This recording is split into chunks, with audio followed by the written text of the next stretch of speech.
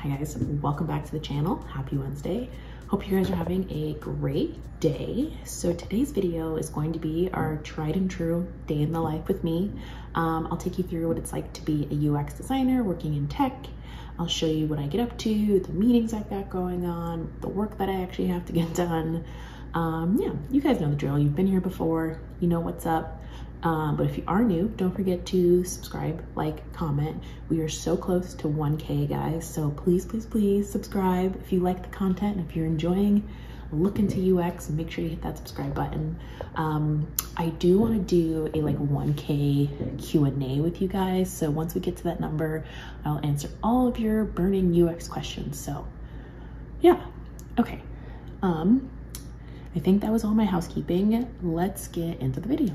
I'm just looking at my calendar today and I do have a little bit more block of time to actually design today. Yesterday, guys, I had six meetings, and 4 of them were back to back to back to back. So meetings are great. They do take a lot of brain power though. You learn a lot, but they're kind of draining. And once the meetings are done, the work actually has to get done. Like the work that you guys are discussing needs to actually happen. So that is what I'm gonna be spending the bulk of my day. I've got a couple meetings. I had one earlier, got one later in the afternoon, but the bulk of my day is gonna be spent picking up some design changes, being in Figma. I'll show you guys that in a little bit, but just trying to give you a rundown.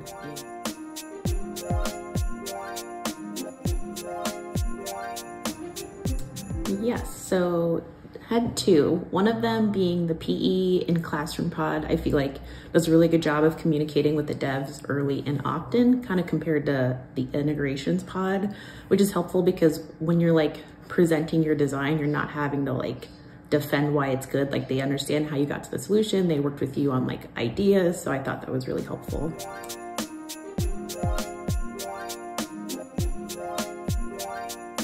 Because we're still deciding whether we're gonna go with 2 different providers. And I know we wanted to get started on discovery items before the end of the year. And it's the second week of December. So I'm I don't know how that's gonna look like. And if Q1 is gonna be even more of a crunch because we're not sure who we're gonna go with. So kind of.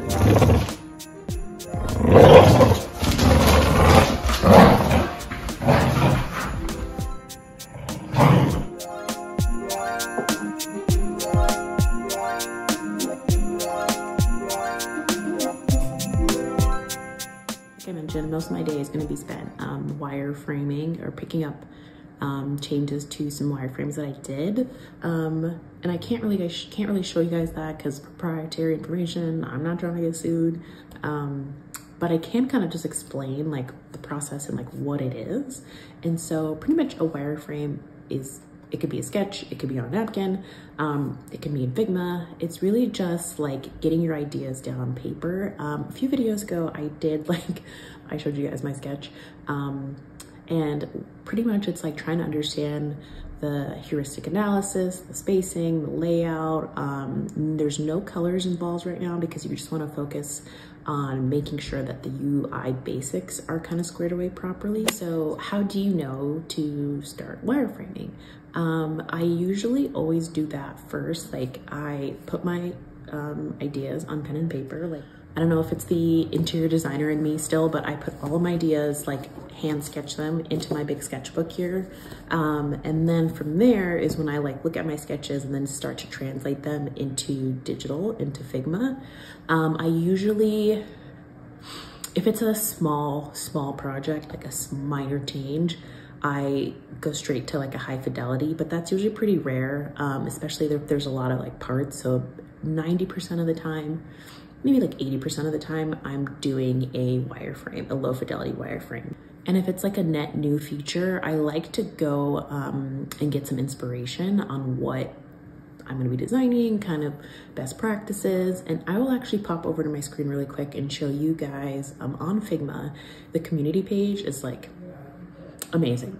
Well, okay, most of the stuff is amazing. People can just put their own work on there. So most of the time, if somebody's, putting their stuff on Figma community board, they're, pretty seasoned, but some of the stuff can be a little crappy, it can be a little bit finicky. So, you know, make sure you pick the right stuff, but I'll kind of show you what I look for if I'm just trying to get inspiration. So when you're in Figma, you go over here and you select this little like world globe icon. By the way, a few of you guys have asked, like, what do I use for my like screen recording? This is this company called Loom.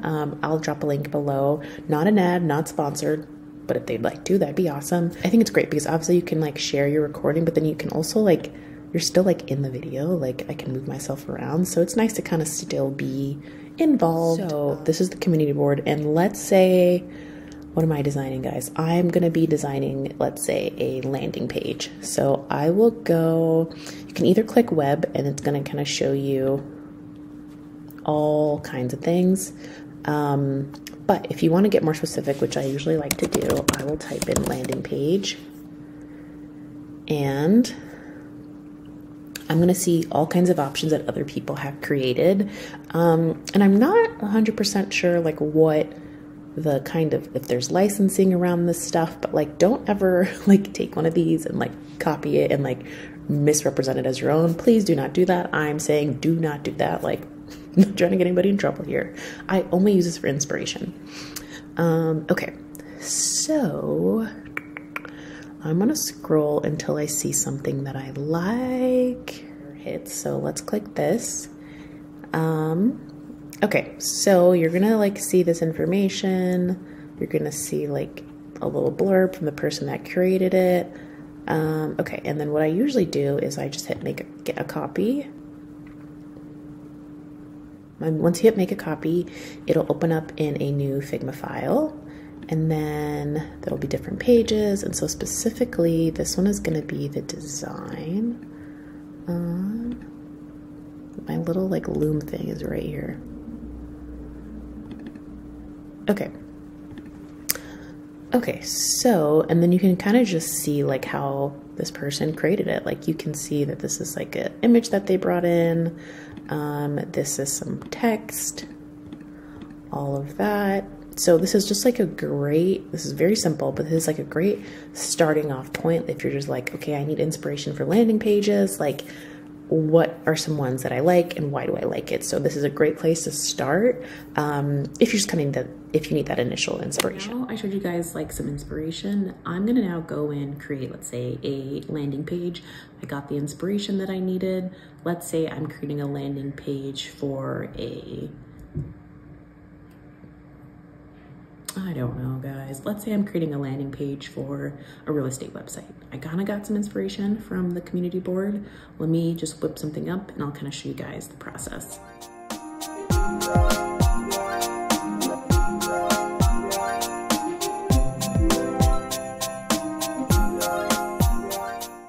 Okay guys, I just finished whipping up the fake real estate landing page website. So let me show you guys really quick what I came up with and kind of just talk you through what I did. Okay, and I'll just walk you through this quickly. So this is my wireframe, and like I mentioned, there are no colors other than black, white, and gray.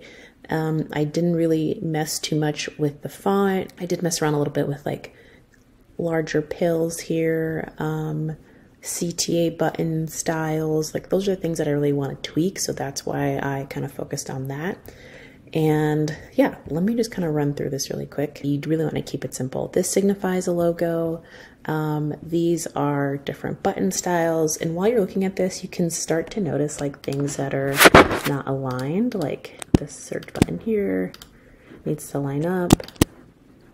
These two buttons, you want those to line up. Let's left align. Actually, let's center align those. Okay, so you start to notice little things like that when you're devoid of like color and anything that's going to be distracting. Like here, I'm noticing this is a pretty large gap. So I'm going to adjust this a little bit.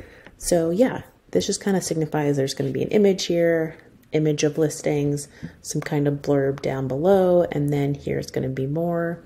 Like this button could be bigger. So you really want to keep it simple and quick, just because this is one idea. I'm not married to this idea. I'm probably going to create 2 or 3 more ideas minimum, but at least you got whatever idea was kind of like percolating in your brain. At least you got that down on paper, or digital in this case. Now I'm going to spend probably the rest of the afternoon doing like my actual design work, my actual Figma. Can't show you that, but just know that's what I'm doing over here. And yeah, that's pretty much the bulk of my day. I've got one more meeting towards the end of the day where we're going to be doing some journey mapping stuff. Maybe I can get some clips of that. And yeah, guys, that is the bulk of the day. So let's get back to work. The second week of December, and I know we're phasing out of Envision at the end of the year, so I just wanted to check with you, like, is there anything that needs to get moved over, whether it's screenshots, just so we don't lose anything when we get that cut off. Okay, friends, that is the end of today's video. I hope you guys learned something. I hope it was insightful. I love taking you guys with me through my day. So if you did like this video, make sure to like, comment, subscribe. We're so close to 1K. Just really helps out the channel, and it helps me know that you guys want to see more of this content from me. So that is it, guys. I will see you guys in my next one. Bye.